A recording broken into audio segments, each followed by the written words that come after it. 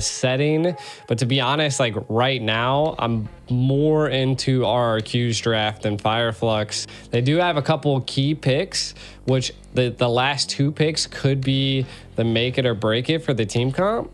But again, there's so much open. Right now, they need to start targeting the gold lane. I mean, they could target the gold lane. Sunshine's actually been a complete menace. I do like the Valentina ban, though. I mean, that could be that they're going to be picking some heroes that they just don't want the mid lane to be stolen. I mean, Nana still available. So yeah, you have some good picks. You have Vexana.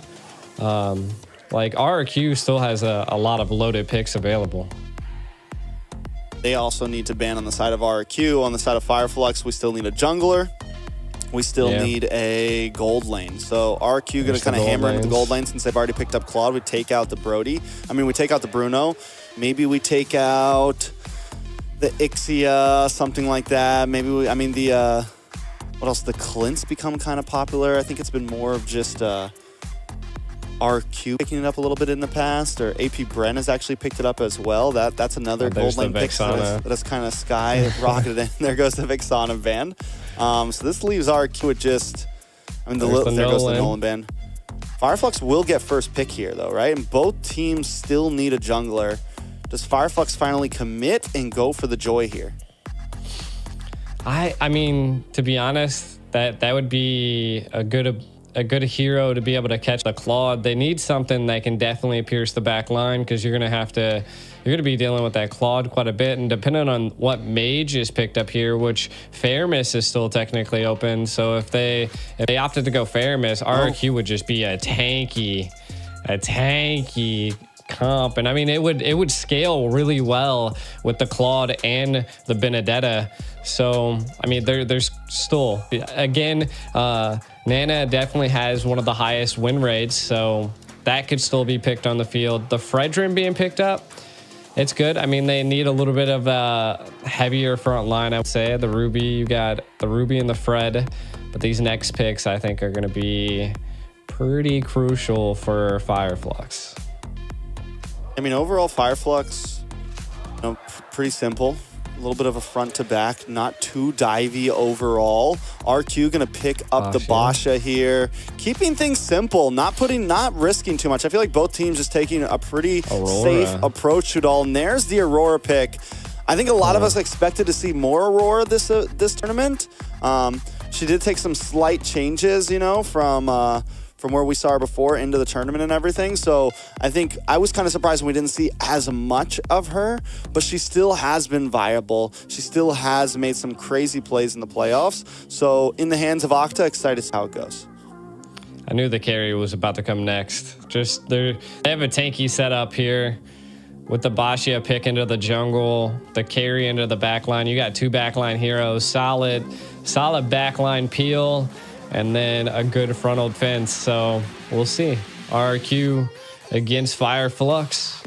This is going to be an interesting match. I still personally, even with the Boxy and the Aurora pick, even though I think I would rather have seen like a Fairmiss or something like that, but I guess they're going a little bit more aggressive. So I still like RRQ's comp. I do think FireFlux could fight back here though. All right. Let's get it started, because we are about to jump into the land of Dawn for the 3rd place match, the first game of the last day of Game of Future. This is going to be RRQ Rex Regum Kaon up against FireFlux Esports. I'm excited to see how this goes. Lay us down, G. What do you think the win cons are? Who do you think's got the early game? Because we got plenty of time to talk with a quick pause. Has that mobility and can avoid the Ruby, but we're going to be getting back into the game for a second time here. Well, let's get it, Trex. Let's see what actually goes down. Kind of wanted to know what was really causing some issues there, but hey. Ooh, TNZ hitting him with the the fade, man. The glacier. That's what I was saying. Oh man, that bro. He is. Aurora, the CC from Aurora is honestly insane. This is one of the reasons why I expected to see a bit more of her. With the way that the meta is right now and how reliant so many comps are on heavy CC. You're having 3, sometimes 4 heroes that all have some sort of lockdown, all have some sort of freeze, all have some sort of immobility. It's just huge, and she plays very well to it. Nice knock-up coming from Brusco. Gonna try to lock onto TNZ. TNZ takes a lot of damage from the Electo final blow. And Banana able to get the kill. Alien still in the midst of things. Rosa coming in as well, but Irad able to take the first turtle of this game. Octa goes down though. Rosa able to pick up the kill. Irad now moving on to the next, but Alien finds another one. Brusco goes down, so it's a 2 for 2. Turtle over to the side of RRQ though. That was probably the most dramatic death I've ever seen in Alien. Kinda in a little trouble. Do we see Banana? Ooh. I don't think the Banana doesn't have an ultimate, but they're still coming out at him. What is this aggression? Irad gets pulled back with the I'm offended, taking a lot of damage. Alien gonna be able to pick up the kill. Apex 47 may go down for this. Uses a little bit of bushwork. Alien taking a bit of damage as well. They're duking it out already. Alien able to get back under the tower to safety with a hop and a skip. I like it. It's 3-3. Gold at a standstill. The style play is coming from Alien right there. Definitely great to see. 3-3. Both teams are at it. Banana, though, overstaying their welcome a bit. Able to get out of there with the ultimate, though. Again, this is huge. I mean, for both sides of the team, they're not letting up. This is something we see occasionally. That both teams just want aggression early on. And again, this is what you were saying earlier. This is, I feel like, going to stop the steamroll from both sides. Is you just got to keep them at bay. But TNZ want to fight. I mean, they're definitely going at it. We're 3-3 right now, about 4 minutes in.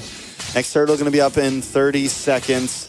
Now, Banana and Alien both have not taken a death yet. They're both doing great in their respective EXP lane. And I think, oh my God, the damage from both of them. I love this meta of EXP laners right now. It's not your old school, bulky, never-ending fight. These guys are moving and they are aggressive. A little bit of action up in the top side as well. A nice meteor connects onto Skylar. They get brought down to about half health. TNZ gonna take a glacier to the face. Frozen up there. Both teams deciding to disengage. At this point, I feel like RRQ might want to do something against Alien.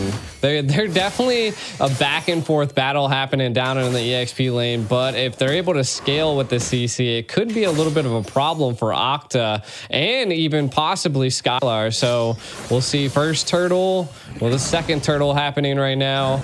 We'll have to see. I mean, Banana is ready. Look at holding the mid bush here to possibly catch CC on the rotate, but Alien reads it very well. Who's going to get the engage here, Trex? Banana has the Petrify ready to go. I'm excited to see Banana try to make the play into the backside. Alien able to zone away Brusco here. The damage is already starting to connect up. Apex 47 comes in, but a nice Minoan Sphere on 3 members, locked up by the Glacier as well, comboed, and down comes the Appraisal's Rat. TNZ able to pick up a kill, but Irad in trouble here, gonna get taken out as well. 2 for 1. Apex 47 goes down. Turtle still on the map, but TNZ's at that spot. Banana might try to engage onto this, but Rose is there to back him up. Banana might have to back off. Alien now rotating up as well. Rosa with the meteor, looking for the next target. Gonna move back with TNZ though. I mean, both teams are being very patient here. Like, each team they're just taking as much as they possibly can. The turtle doesn't go to anybody, which is wild. And not only that, they rotated EXP and gold lane at the 5-minute mark, but ooh, nice. I'm offended. Followed up by the meteor. A lot of damage onto Octa. The passive does proc. Octa, though, gonna go down. Able to get a quick freeze onto Apex 47 to buy Brusco a little bit of time there. But still, FireFlux taking the lead here. Banana trying to get out, hanging out. Waiting for a backline rush there. And that's where, you know, I feel like Alien's going to do great against the front line of RRQ Hoshi, to whereas Banana is going to do amazing to the back line of FireFlux. And which one's going to be more important? Oh, a lot of trouble for Rosa. Banana looking for the final hit, able to find it. Now taking a lot of damage from the Blazing Duet. Skylar comes in as well. Up at the turtle, though, Alien able to take out Brusco. Turtle did go to the side of FireFlux. Rad finds TNZ, though, but now Rad in a little bit of trouble. Alien on the chase. Should be able to catch up, but no, getting burned and slowed. Rad able to get away.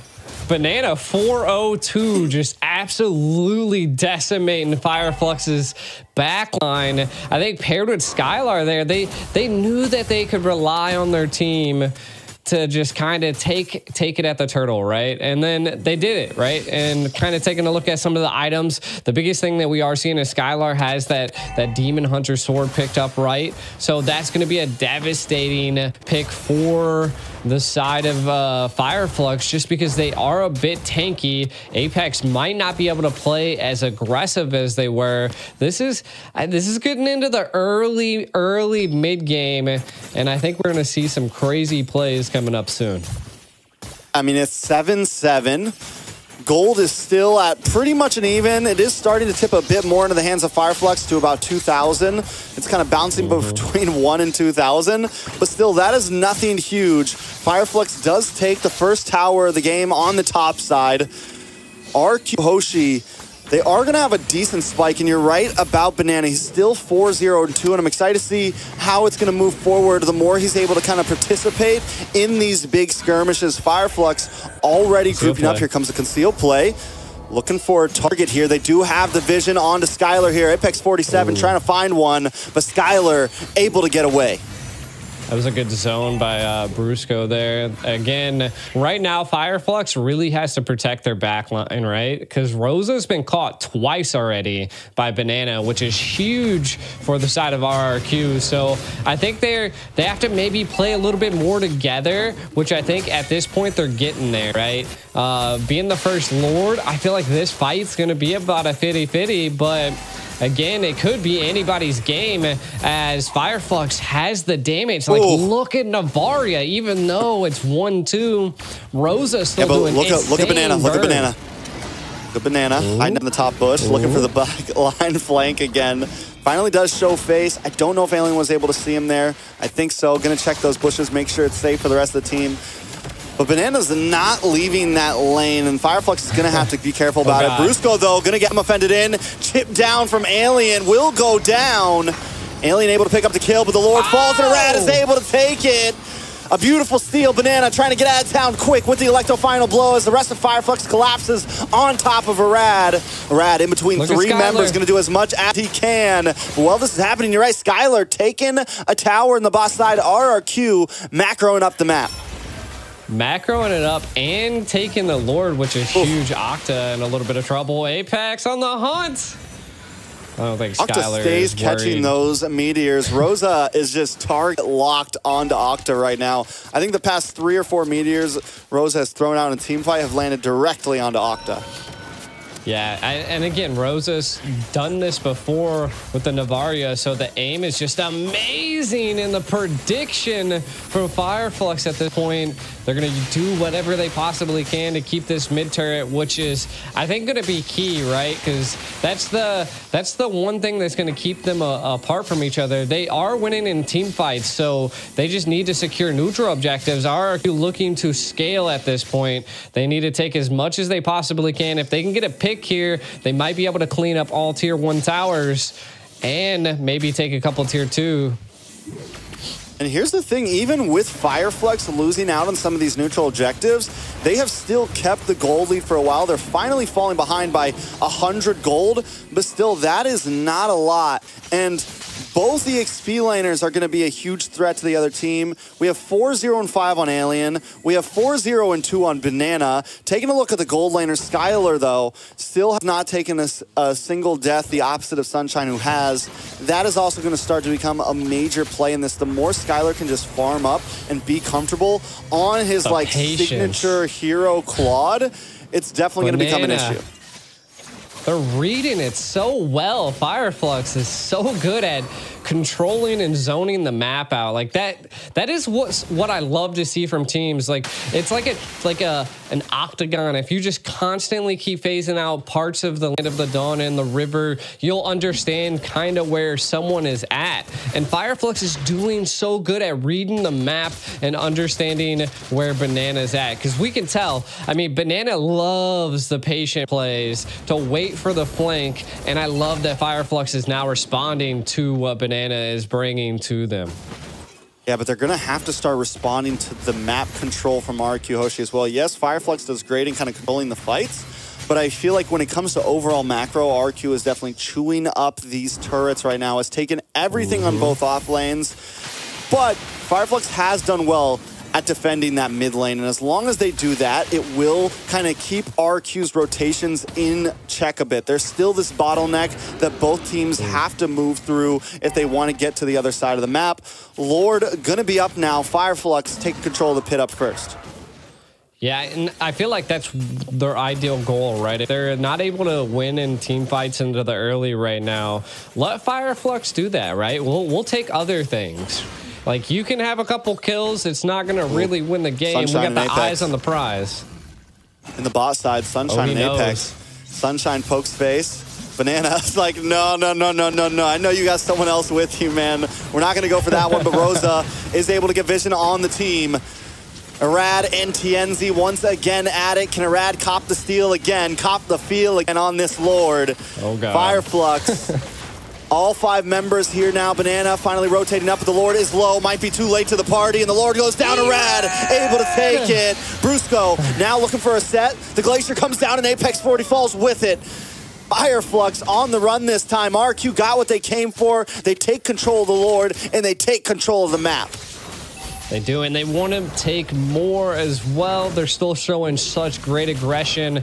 I'm so surprised that FireFlux wants to take the 50-50s on the Lord. I mean, this is the second time they've lost it, so let's see what they can do. Again, they held really well on the first Lord. Can they hold really well on the second Lord as RRQ is barreling down the mid and the left lane? Ooh. Arad is just vicious with these retries right now. Takes the purple away from FireFlux. Takes the Lord. His timing is impeccable right now. Apex 47 is coming out with a conceal play to get a slightly different position. The Glacier comes down. Nobody going to get stunned up from it. The Lord finally makes the crash. FireFlux loses their first inhibitor of the game. RQ claims that they're going to move on to the mid side now. Take that tier 2 as well. They are picking FireFlux apart down to the bones. They are. They're playing them textbook at this point, and we can already see, man, Skylar with the aggression here. RQ, right? They're doing really well. They're scaling a lot. Skylar, 11, almost 12K gold. Are they going to attempt to go for it? Damage from Skylar there. We haven't even seen Skylar get super involved yet. That's the big kicker here. He's just been farming and farming. And RQ has still been able to handle these fights very well. We haven't even seen like an insane backline blazing duet or anything yet. He's just been kind of chipping away, and now he is going to come in. Brusco there with the No One's Fury, able to get a big knockup. Octa finds the kill. Apex 47 now on the run. Alien holds down the front side, but RQ took down one, and that's all they needed to advance this fight. Skylar going to move on to the orange buff, just patrolling the jungle right now, looking for angles, looking for flanks, and that's how RQ has continuously won these team fights. Definitely a huge play there by RQ. The patience behind Brusco there just to give vision, and then the combo with Skylar, they couldn't even survive. Again, it's a little risky to take, but not devastating, right? I mean, you got 30 seconds till the next Lord, so everybody will be available. I just think it's one of those things that you're able to kind of feel out how RRQ has control over the map, and you can see they're keeping them at bay. Skylar has a full set, Malefic Roar, and the attack speed is definitely picked up. If they can shut down Alien on FireFlux, I think that's kind of their... If they do that, then I think it's GG's, but you never know. All right, let's see, though. FireFlux, we've seen them put their big boy pants on in crucial Lord fights. You know, you mentioned earlier that maybe they shouldn't go for the 50-50. Maybe they should try to take a fight before the Lord pit. Brad already knows that's what they want. And now they're going to move on to Apex 47. Arad takes a quick turn. Brusco unable to land the Minoan's Fury. FireFlux baits that out, and they still all got their ultimates. Yes, there is a backdoor possibility from Banana, but it seems that FireFlux smells something in the water. They're going to send Sunshine back to help define the lane. Alien able to take down Brusco. It's now 5v4. Does FireFlux want to commit? They have to send back Sunshine, but Tienzi finally takes it, and Arad going to probably fall here. Goes down Alien, picking up the kill. RRQ HOSHI now falling behind, and this is what I meant, FireFlux. When the time comes down to it, they know how to take the fight to their enemies. They do. And see, this is what I like, right? I said in the very beginning of the game that FireFlux really needed to bait out utility from RRQ, but Alien, the damage getting put down. Skylar chasing him down. Uh-oh. Sunshine Apex like, no. You better back up. But still, the damage, Skylar's going to be probably one of the only people that can really just like 1v1 Alien right now, which is insane because Alien is bursting down most of RQ, well, shredding down most of RQ. But the damage from Skylar right now could be getting out of control. Yeah, I feel like RRQ is going to be able to defend this Lord probably with no problem. I mean, they have a lot of their tier 3 stole. But we'll see if FireFlux wants to fully engage here. Yeah, they got to watch out for the offended. Lord is able to encroach onto the base. Skylar's finally showed up. We'll be able to chip it down. FireFlux not going to overextend. And keep our eyes on Banana because he is everywhere, disrupting waves, slowing down the pushes from FireFlux. He's doing his job very well. They are trying to find they Banana. We're checking every bush. They're kicking doors. Open up, FBI. They were like, where is Banana? I'm tired of this. But again, I mean, that play by Banana forced FireFlux to then give up control of the frontal of RRQ. Now, the biggest thing I was kind of saying is that FireFlux needs to continue to bait these utilities out, but they have to be on their toes here though, because we've constantly seen Banana almost attempt a backdoor. Though the Lord is on the right-hand side this time around, we are seeing that the backdoor potential is a little bit harder, but that could be a possibility for RRQ at this point. FireFlux, just keep baiting out utilities. Do not take a 50-50 Lord unless you really have control over that map. I mean, with the Lord being on the bot side here, in the long lane being in advantage of FireFlux, it does kind of help them, right? RQ is going to have to be a bit more stressed about getting up to that top lane and clean those waves. Luckily, they do have Banana, who's been extremely mobile, extremely proactive, but it's definitely something we got to keep our eyes on. As long as FireFlux kind of lets that lane stay pushed on RQ side, it's going to be very helpful for them when it comes down to these Lord fights. Exactly. I feel like it's key that RRQ has such great ability, but I do also think they need to execute it, especially, maybe try to reset the Lord a couple times or try to get it out of FireFlux's hands. And I think that's where they're struggling at this point, is that they're all about the split push, and they really haven't had a full engage at a Lord. And maybe if they had a full engage at the Lord, RRQ could be on the winning side here. But FireFlux kind of has them pressed back against the wall. FireFlux, in past international events, Wolf coined the meta for FireFlux. He calls it the Turkish delight.